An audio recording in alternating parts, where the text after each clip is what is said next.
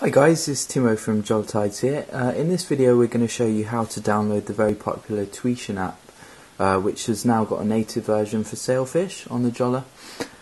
Most of you who've used Nokia phones before, the Nokia N9, the N900 I believe, and Symbian, you may have come across Tweetian. It's a very nice Twitter application, and Vesku from Jolla has actually now ported it over for as a native Sailfish application. So in this video I'll quickly show you how to download it and just do a quick run through of the features. So first of all, you want to open the native browser, and I will put this is a link to a Dropbox download, which I'll put in the box below for anyone who wants to download the app. It is still in beta mode at the moment, but it should come to the store quite soon, and it's, from what I've heard, it's very good already in this form. So when you've clicked the link below and you've got to this screen, you want to hit download, and the notification comes up there, and it shouldn't take long. There we go, file downloaded. So now we want to come out of there, and we want to go to the file browser, the native file browser available on the Jolla store, and go to downloads, and it's just there, Tweetian. The version that I've got on here is 1.8.2-1. So if we hit that and install, and while that's installing, that's finished actually, so we'll go to the bottom and you can see it's been added there. I was just going to show you this tethering app which we've recently downloaded to allow network tethering from your Jolla to your PC via Bluetooth, Wi-Fi. So you know, it's great for if you're on the road with your tablet or whatever and you need an internet connection. You can now tether your device via Wi-Fi or Bluetooth. Very simple app. There's settings there. That's for the Wi-Fi setup, where you add your network name, the network pre-shared key, or you can also enable Bluetooth tethering, which I have tested and it works very well. So that was just a quick, just to show you that. Very nice to got that now. Okay, so let's go into Tweetian. Just a quick run through of the features. Right, we're already set up here, but you would have normally had to have gone through the sort of authorization process, which is very simple. You just authorize the app and provide the code, add the code into Tweetian.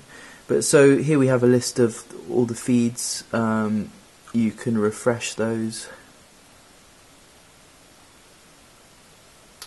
Nothing at the moment. Oh yeah, there we go. You can write a new tweet. So let's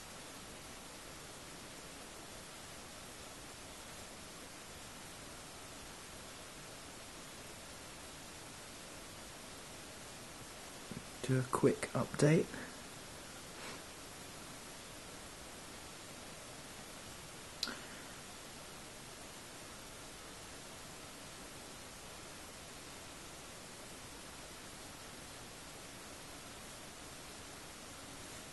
Tweet. There we go. Tweet sent successfully. This is fairly embedded into the Sailfish UI, more so than obviously the Android apps, Android Twitter apps, and it's got much more functionality than the standard. I'll show you quickly if we go down here. I'll show you the Jolla Twitter app currently, which gives you the option to go to Twitter, which would take you to the site, or update. And there you see our tweet has gone through already.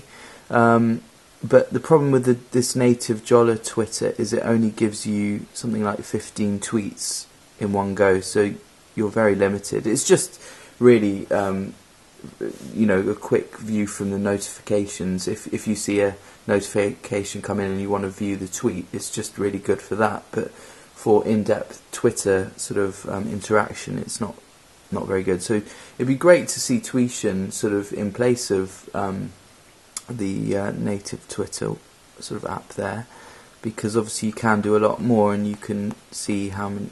I mean, there's pages and pages there. Obviously, you've got the connect one where you see people who have mentioned you, and you've got private messages as well, and you can change settings as about Tweetian. Tells you a bit about it, and user information. That's for our account, and then general settings, image upload service. You can change that to TwitPic, Mobi Picture, img.ly, or the standard Twitter. And update settings, you have the refresh interval, enable notification for mentions and direct messages. So that would be something that would obviously link in with the Sailfish UI. So if you enable that, then when you get a direct message or a notification, it would show up at the top of the screen. So again, it is quite well embedded into Sailfish. And then there's a muting option, which I believe blocks certain tweets with certain values in them, or so that you don't get bombarded by spam. Quite funny there. It says at Nokia, switch to Lumia. So that's an example. But anyway, so that's it really. So it's nicely integrated with Sailfish, and it's definitely worth downloading. Hope you guys have found that useful, and like, comment, subscribe. Cheers.